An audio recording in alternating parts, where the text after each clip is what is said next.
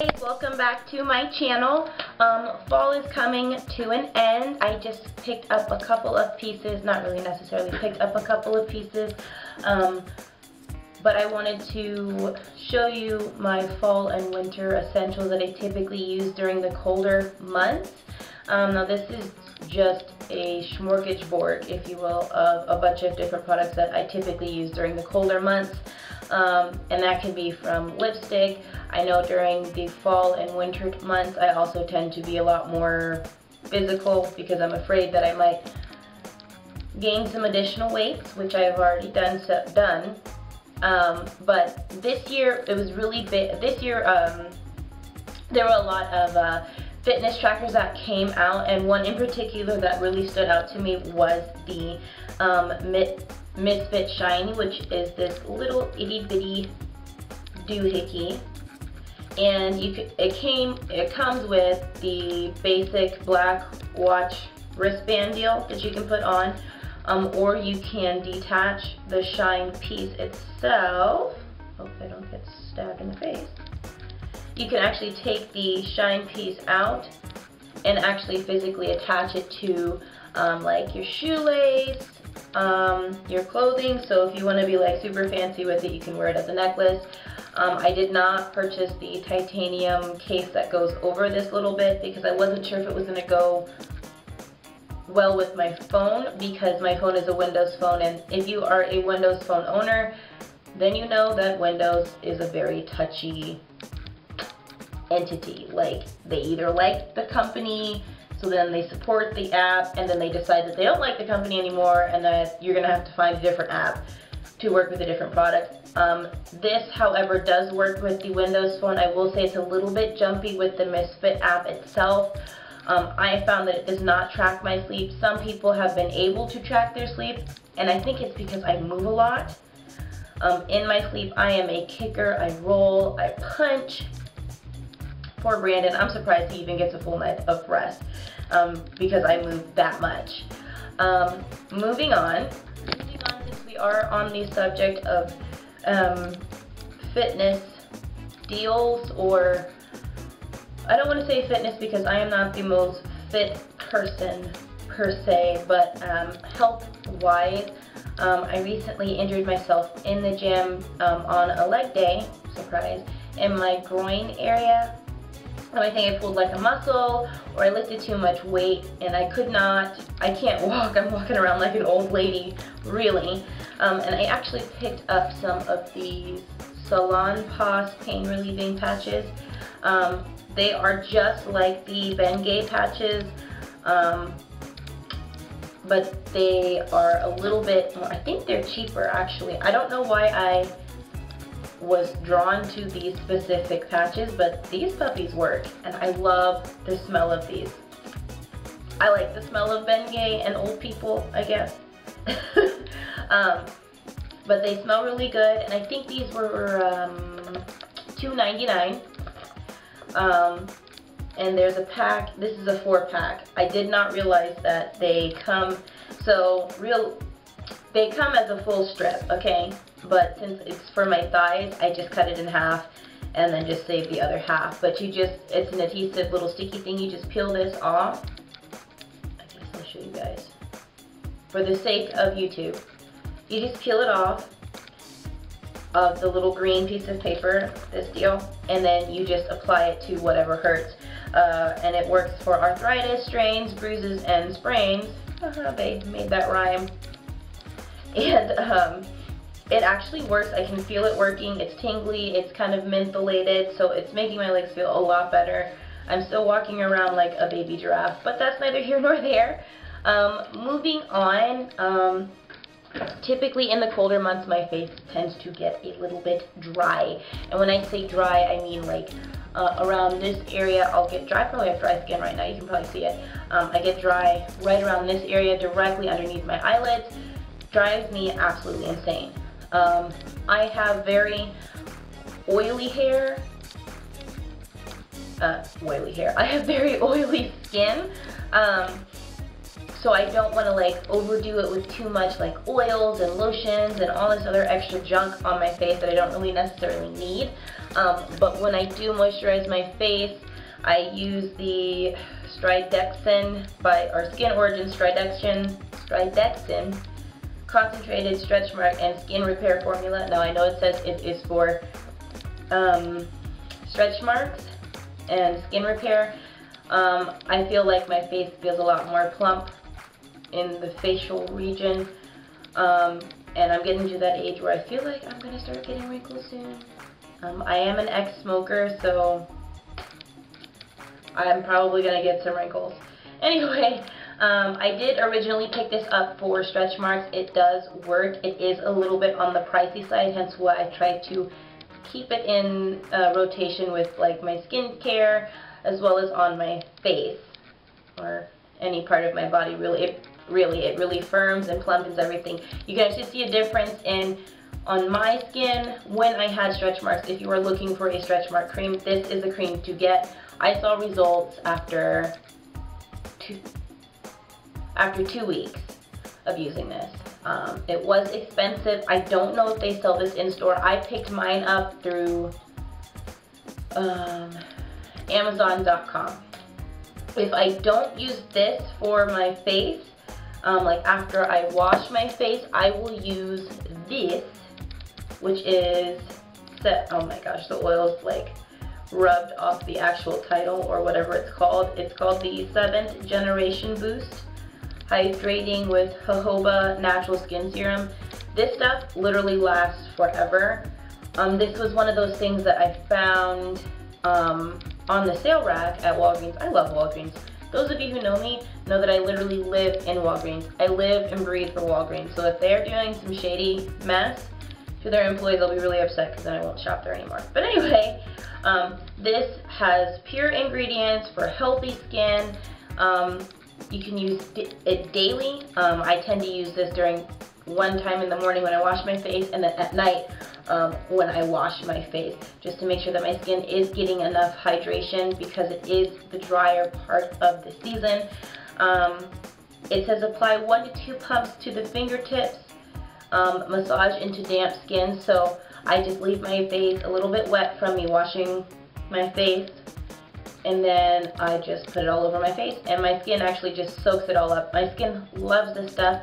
If you're worried about applying an oil to your skin because you're afraid you might break out, this stuff is super duper light. Your skin is going to eat it up. I don't know if there is anywhere else that sells this little deal. If there is something, if there is a store that sells it, or if I can find it online, I will link it in the description box below. Same with the Strydexin. I'm pretty sure Amazon still sells this stuff. But I'll link both of these in the description box below if I can find them. Moving on from facial moisturizers, I do use a special facial soap, and it kind of depends on how I feel. Sorry, I'm checking to see if my phone is going to ring. I'm anticipating a phone call. But anyway, it really depends on how my skin is feeling. If my skin is feeling oily, gunky, if I've worn too much makeup, I'll typically go for this, which is another Walgreens find. This stuff lasts me a while. I don't use it on a day-to-day basis. It's not drying, it's just a lot of work, and I'm lazy. But it is the Studio 35 Beauty Cleansing Cream. Deep cleans with eucalyptus oil. This reminds me of Noxzema. It doesn't leave, it's not like the thick Noxzema where you put it on your skin and it's like a thick white layer. It'll actually, you just massage it in circular motions around your face. You don't need a scrubby. If you do use a scrubby, that's fine. It's not going to hurt your skin. If you use a scrubby on your face, it's not going to harm your skin at all. This stuff is very light. What I like to do is if I'm like wanting to have like a me day, and I'm not really doing anything, I will slap this puppy on my face. It does have eucalyptus oil in it, so you're going to feel the tingling from the eucalyptus oil. I just put it on my skin and I just let it turn into a mask, pretty much. It's not a mask, you just put it on, you leave it on for you use it like a regular cleanser. It's not a soap. It will burn the hell out of your eyes, but it's not a soap. It's kind of lumpy. That's what it looks like. It's a very thick, kind of thin consistency though, because it's going to evenly go. I don't know, it's weird because it tells you to do it in a circular motion. Gently massage using a circular motion, and then you do the same way when you rinse it. Now if my skin is feeling really bad, or in this area I have some blackheads that like to randomly pop up, I'll actually use a pumice stone, and this is my little pumice stone that I picked up from Target, and yes, I use it on my face. Now there's different I don't want to say grit, but if you're a crafter or anything like that, basically there's a different kind of grit to each pumice stone. This is a very fine grit. This is not going to rip your face off. You can use this specific pumice stone on your foot, hence why it's kind of curved. But I use this side, actually I use this whole thing for my face, really, and then I have a foot one that's shaped like a foot, and I scrub my feet with that. But I use this on my face. I typically have some, I don't know if I have any now. I don't, otherwise I would show you. Typically I get some really bad blackheads right through here. This and the Studio 35 Beauty will actually take care of the blackheads in one fell swoop. Like, it's gone after leaving this on my face and then exfoliating it with the pumice stone. Moving on from facial cleansers, I don't typically wear a lot of perfume. I'm not a perfumey person. If I wear a scent, I will stick to that scent until the whole bottle is gone, or I'll just dabble with it. But I have two favorite scents. Brandon actually picked out both of them. The first one is Wind Kiss. Again, this is a really old one. I think we picked this up from CVS, and it kind of smells like a vision of spring flowers dancing in the breeze comes wind-kissed, a delicate harmony of cotton flower, mimosa, white amber, and a whisper of soft musk. It's kind of a musky perfume. Let me give you my take on it. It's really light, and then it has like an undertone. If you, what is the one from Victoria's Secret? There's an amber, I think it's called Amber Musk from Victoria's Secret. That's kind of what it smells like, but it's 10 times, like it's like 25 times lighter than the Amber Musk. I'm not a musky type of perfume girl. I kind of like florally scents and scents that are very warming, if you will. That being said, I rotate this out with my Bodycology vanilla or toasted vanilla sugar fragrance mist.